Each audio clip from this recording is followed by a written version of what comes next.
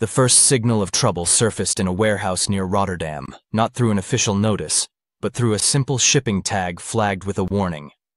Rare earth origin unverified. Within hours, shipments destined for ASML disappeared from logistics records as crates were held back at Chinese ports, under Beijing's newly imposed 0.1% verification rule. Anything containing even microscopic amounts of Chinese processed rare earths now required government sign-off. Assembly lines stalled. Technicians stood beside machines more expensive than military aircraft, unable to proceed because their materials were frozen by a quiet regulation buried inside China's export registry. It wasn't sabotage. It was a surgical policy move. One adjustment, and the world's most advanced chip-making equipment effectively lost permission to operate. Investors in Amsterdam read that update alongside another stark reality. China supplies over 90% of refined rare earth elements and the magnets used across semiconductor machinery. ASML's CFO, Roger Dassin, remarked on October 15 that the company had enough components for the short term, but the next few years depended entirely on uninterrupted trade flows. He also revealed that 42% of ASML's sales in the previous quarter came from China. Meanwhile, governments in Washington and Seoul issued separate guidance. Reuters noted that the latest rules covered any technology or machinery relevant to logic chips at 14 nanometers or below, and memory devices at 256 layers or more, with applicants evaluated case by case. South Korea's industry ministry announced it was reviewing the implications for its firms, which rely heavily on top-tier memory fabrication tools. The policy explicitly applies to overseas producers using Chinese origin materials, even when China isn't directly involved in the sale. Within a few days, analysts tied the new restrictions to the broader supply chain reality. A report from Alex Partners estimated that China controls roughly 70% of global rare earth extraction, 85% of their refining capacity, and around 90% of the production of alloys and magnets, concentrations that give Beijing enormous reach through any licensing requirements. Reuters described these numbers not as theoretical risks, but as immediate constraints for manufacturers already burning through stockpiles after earlier export limits earlier in 2025. Then markets were hit with a second shock, this time from the Netherlands. The Dutch government invoked emergency powers to assert control over Nexperia, a Chinese-owned semiconductor firm based in Nijmegen, citing national economic security concerns. Ownership didn't shift, but the Dutch state gained the ability to veto or reverse major decisions. A court ruling also blocked Wingtech's chief executive from assuming a new role and placed most voting shares under a court-appointed administrator. Reuters dated the intervention to October 13 and detailed the extraordinary measures. At the same time, Beijing rolled out additional export controls. Reuters reported that China expanded its restricted list to include more rare earth processing steps and certain equipment categories, a move that heightened China's leverage ahead of high-level diplomatic meetings. Rare earth licensing was no longer a single pass-or-fail process. It became a layered net. Certain elements blocked outright, specific processing phases regulated, defense-linked end users prohibited, and advanced chip thresholds subjected to extra scrutiny. ASML's Dassin summarized the operational risk clearly. The company could weather temporary restrictions, but long-term tightening would threaten its supply continuity. The reason was straightforward. The precision motors, optics, positioning systems, and polishing compounds inside chip-making machines rely heavily on magnets and materials refined almost exclusively in China. The company's order book highlighted that vulnerability. Nearly half of ASML's quarterly demand came from Chinese customers, even while it projected flat revenue for 2026 despite rising orders driven by artificial intelligence. Across the ocean, the Wall Street Journal reported on October 9 that the new Chinese rules required approval if even a tiny 0.1% of a product's value could be traced to Chinese rare earths, an extremely low threshold that would force a large number of lithography components into Beijing's paperwork system. The journal described the scope as almost unheard of for a materials control regime. Then the policy landscape shifted again. Reuters reported today that China temporarily suspended export bans on gallium, germanium, and antimony to the United States, moves interpreted by diplomats as part diplomatic signaling, part fine-tuning off its negotiating stance. European officials also welcomed early signs that Beijing might delay or soften certain rare earth restrictions. These mixed signals made forecasting nearly impossible. One restriction could tighten, while another quietly loosened. The Nexperia case in the Netherlands demonstrated another dynamic. Controls can provoke countermeasures. After pressure from European manufacturers and extended diplomatic discussions, Bloomberg reported, via Reuters, that the Dutch government was prepared to adjust its order if Chinese chip shipments to Europe resumed under specific exemptions. That conditional stance captured the reality of an evolving feedback loop. Domestic security policies can trigger supply-side pushback, which then forces governments to consider their own measures simply to keep factories operating. For the semiconductor equipment industry, the immediate exposure isn't limited to ASML's final machines. It stretches across an intricate global supplier network.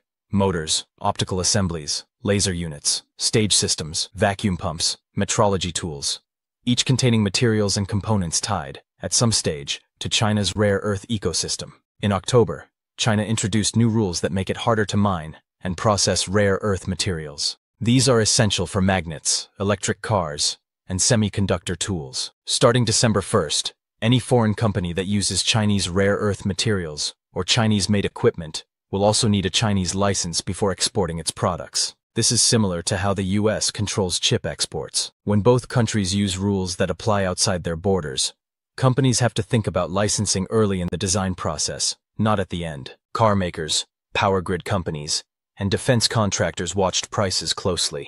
The IMF said rare earth prices jumped when China first announced restrictions this year, but futures prices suggest only small price increases through 2026. That means markets expect short periods of volatility when new policies come out, rather than a long-term price surge. The IMF also said China's earlier licensing rules caused a shock that disrupted inventories and procurement planning. Modern chip-making tools don't only depend on lenses, they need extremely precise magnetic systems and motion control parts. These rely heavily on rare earth magnets.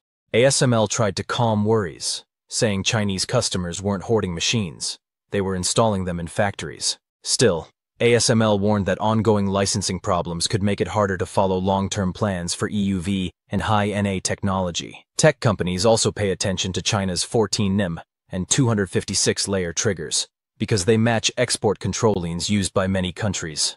Reuters said China will check licenses tied to those levels one by one and deny anything linked to defense. This means a Dutch machine that uses an American subsystem and a Japanese magnet could all be delayed by Chinese paperwork if any piece contains Chinese materials. One missing permit could delay a whole machine worth hundreds of millions. These rules arrive in stages. 5 rare earth elements became restricted in early November. The rules for foreign exporters start December 1st. Companies only have a short time to update parts lists, submit paperwork, or find alternative components. But magnet suppliers cannot qualify new parts quickly. Car companies are also vulnerable. Earlier in 2025, they had to use up their magnet stocks because of China's controls. This time, buffer inventories are even smaller. Europe is hit especially hard because many of its components contain Chinese magnet material, even if the finished product looks European on paper. Reuters also reported a case in the Netherlands where the government temporarily took control of a strategic company, Nexperia, using an emergency law. Later, when shipments improved, the court signaled that the company could regain control.